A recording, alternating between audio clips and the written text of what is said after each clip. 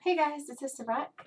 So today I'm here to talk about pushing your details as far as possible. So you can see here that I get past the blocking stage pretty early. I'm blocking along just the general gist of every feature, the characterization. I'm thinking way early on. I collected about 3 different references that I combined together. But I had an idea of how I was going to combine them, and I saw the original picture in my mind. So I really recommend that for you guys, to see the image in your mind and find references that patch up what you don't have in there. There's a lot that I did on my own. For instance, the shape of the eyebrows, I kind of didn't want flat eyebrows like were in the reference. But I wanted something a little bit more feminine, so I started off straight off with that. If you just go back to when I was blocking, you can see that I really went in straight into the eyes. I didn't want to lose that picture in my mind. But blocking is continuous throughout, lots of blocks for large places, but I got past that pretty quickly. And we're already into detailing at this point. And what I wanted to do here is just quench my desire to push rendering as far as possible. And that means nothing is left behind, no detail is left behind. That's tricky because all of our principles are based off large to small. So you are allowed to detail. You have to graduate into it. You have to be able to create a bed of good blocks. So even here, yes, we're starting to detail, but it's not excessive detail yet. It's not really excessive when it's the right time to do it, basically. So the biggest problem with detailing is how to manage detail and maintain the focal point. Well, it's very easy. It still goes off the same principle of how you manage detail when you're blocking or have a painterly painting. You keep all of the smallest brush you're ever going to use is only used around the focal point. Everything else is a degree higher. Extending radially, so the closer brush strokes get to the focal point, the smaller they can get. The further away, the larger they can get. In a portrait, the focal point is the eyes, of course, and what we have to do is just assess how deep detail we're going to go, and then shrink our brush to that level. So when it comes to painting hair, though, which is the biggest comment I get from people for this particular painting, is how I managed to keep the hair detailed but not out of the way. Not in the way and just keep it out of the way. Well, there's 3 ways to detail. There's shrinking your brush, which is what I talked about. There's contrast and providing more contrast than anywhere else in the painting. There's saturation for color, of course. And then there's the edges. The edges have to be super sharp. So when I got into the hair, and you'll see that in a bit, I made sure that the hair stayed as blurry as possible. So the only thing that was left behind of those 3 methods of detailing was the small brush, and even that had to be passed through a blur tool and a smudge tool on scatter. So I was really just beating the crap out of all of the little brush strokes that I was using for hair. I wanted the texture to be there. I thought, and I've talked about this, the illusion of texture, making it seem like there's hair, but it's not really there. So I did start off with blocky, large brush strokes for the hair, and then eventually detailed as I got closer to the focal point, but I didn't detail hair with contrast and sharp edges. I only detailed hair with the small brush passed through a smudge and blur tool. Now, that's to deal with how to deal with the hair. Obviously, the hair around the eyebrows is closer to the eyes, and lashes have to be there as well. You can't provide eyebrow detail and not have any lashes. It's impossible. Pretty much the eyes tell the story. The eyes are deciding how much detail you do anywhere. If the eyes don't have lashes, nothing gets to have a brushstroke of hair, especially the hair on the head. So you have to start off with that lashes, make sure that you have the lashes there. Then move on into the eyebrows. By now, you should have already addressed how small a brush you need to go for creases, for water lines, for specular lights around the eyes, but you cannot start brush strokes, small, tiny little hair brush strokes around eyebrows or hairline without having addressed all the necessary amount of detail max you're going to hit, the detail capacity that you're going to hit in the painting around the eyes. And that means lashes, unfortunately. But trust me, the lash is going to look over-rendered, I know. But once you start catching up the rest of the face with the lashes, it won't feel so off. It will feel off if you have eyebrow hairs that are detailed without lashes, though. So for the lashes, I don't just draw every single lash. I'm still thinking about texture illusion. So I use a small, hard, round, basic brush for lashes. It's detailed and I can still work with it from far away. A brush that has opacity doesn't really let me detail from far away. And when you're detailing, you stay zoomed out. This detailing and pushing detail does not mean that all the fundamental foundations that you've developed thus far just get thrown out. You have to remember that you are supposed to stay in the same kind of dashboard attitude that you had when you were painting painterly. You're just pushing the render as far as possible. So that means that you will have to zoom out. You will have to assess the impact of every single piece of detail that you added.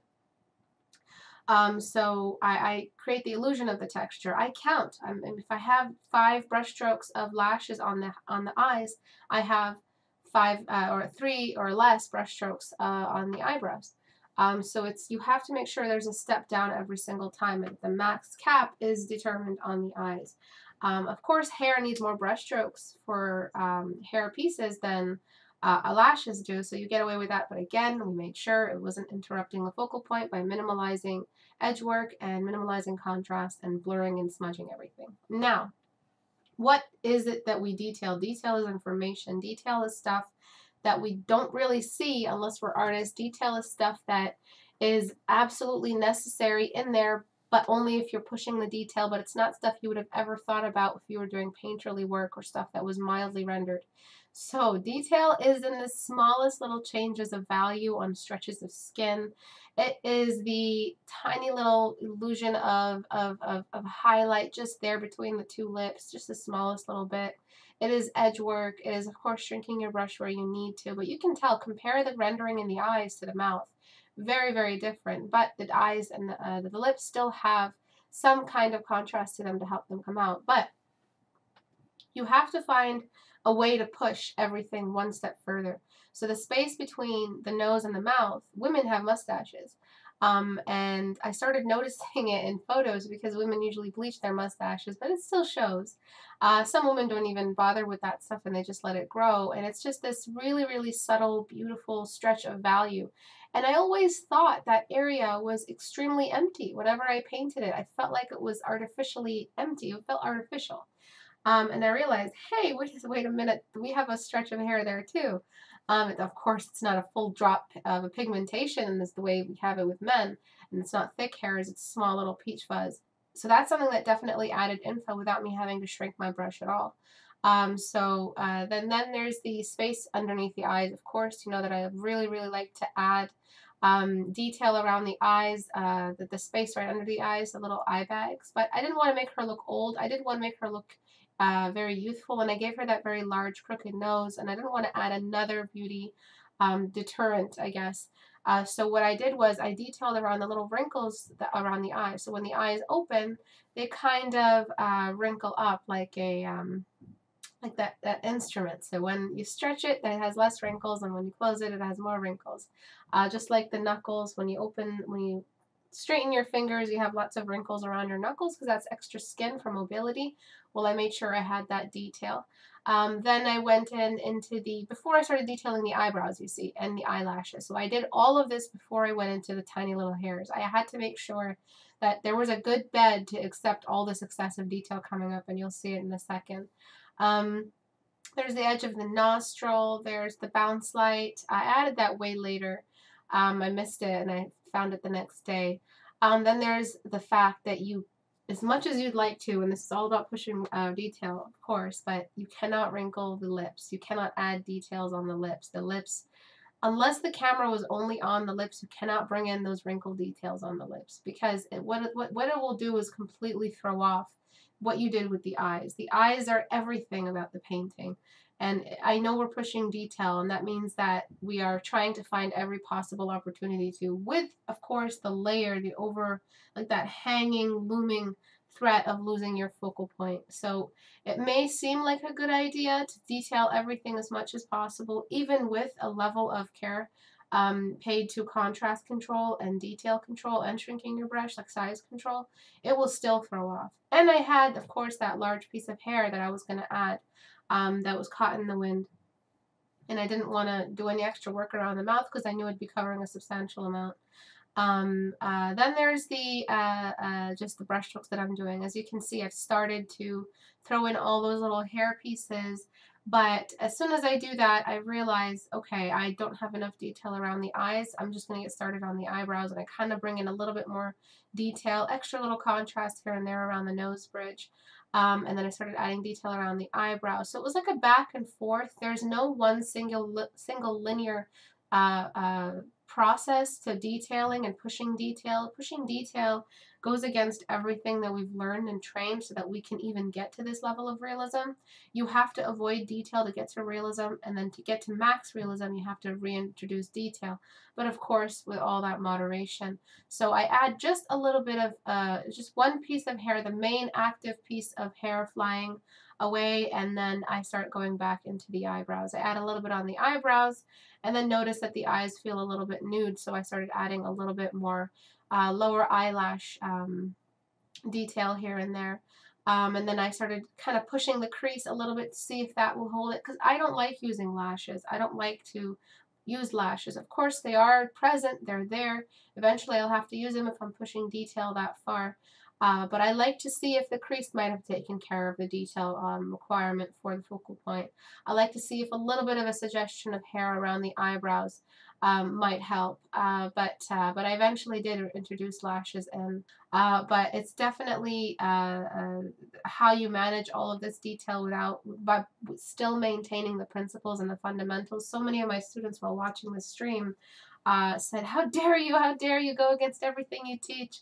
How dare you try the detail? And detail is possible, but just take a look at the hair right now. It's not in the way. It's not disrupting the focal point. It is not some sort of over-representation of detail. I did not paint the piece of hair with single brush strokes first. I laid down a bed of large brush strokes to introduce the value drop in that region, to introduce the mass of the hair, the volume. And only after did I start really shrinking my brush and passing a blur and smudge layer on top. Just take a look at how I jump through my tools. You'll see me on smudge tool, you'll see me on eraser, on all kinds of stuff to manage that amount of detail. I do push the crookedness in her nose that much further. I'm trying to create even more info. So that crookedness in the nose, the tiny little suggestion of a mustache, the excessive drop in the like the hooded eye, that's all detail points you're developing. You're developing like experience points in detail for the painting, for the current painting at hand. You're pushing the painting's info count. I'm not sure if you know what I mean by that, but it's just how much the painting has. Then I added the little mole, and then I thought, okay, that might help with the detail, and then I realized, nope, that was too much. I wasn't gonna, just do anything there. I was just gonna let it be and just keep going with the hair and see if I can push more before I jumped into lashes. So I did do lashes on the lower eyelids because I thickened and lowered the hood of the upper eyelids. I kind of minimized and delayed the lashes because of that. I wanted the hair to feel wet, which is why I had to make it so stringy. If it was dry, it would have all been one big clump.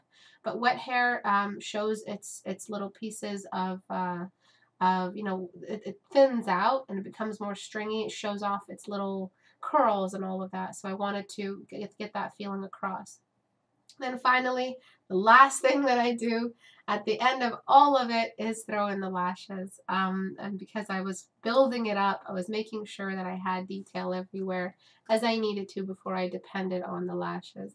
But I knew the lashes were going to be there. I knew that they were going to play a role in the detail count and the info in the painting. And it's really about making sure that you can see it in your mind. It's not detail will help you make sense of the painting. No, detail is something that you decide to do only after you have a really, really well constructed bed of anatomy and form and all the wonderful fundamentals. So you just keep doing what you're doing. It's not and a different way of painting when it comes to detail. It's an added stretch. It's like DLC for your painting. You still have to do stuff the way you normally do. You still have to block in early. There's no, just because you're saying, oh, this one is going to be pushed in detail, does not mean that you get to detail early, or that you get to take shortcuts, or that you get to use a brushstroke that is too thin for hair when you haven't even developed eye creases yet. And oh, I'll just smudge it later or something like that. Stuff is going to throw you off. That's like throwing a wrench into your engine. You cannot try to do that stuff. It is only accessible. You graduate into it. You have to earn it, and it requires amount of instinct. So don't try detail until you feel ready for it. Make sure that you're not misrepresenting the detail. Make sure that because right now where you are in your skill level, you're not sure what you're doing with your focal point. You're still learning how to respect your focal point. You're still building a relationship with it in your paintings. So I cannot, give you the green light to detail like this until you've developed that. That means you have to have at least like 50 more blocked fundamental heavy grayscale portraits before I invite you to try detailing and pushing that. With my private students, I try to try to introduce them into the idea of detailing, but only when they're done their 14th or 13th day do I start talking about shrinking the brush ever so slightly, but I don't invite freckles or pores that often. Only when the student is advanced already, and the 14-day challenge is like just one way to dress and further them into an advanced skill level. But just keep all that in mind when you're trying to do your work, and I hope you guys kind of take something out of these videos. I will see you guys next month. Thank you everyone for your patronage. Thank you for just exploded. My Patreon exploded. Thank you to everyone who's joined. Thank you for watching these videos. I hope you enjoy them. I will see you guys next month. Bye.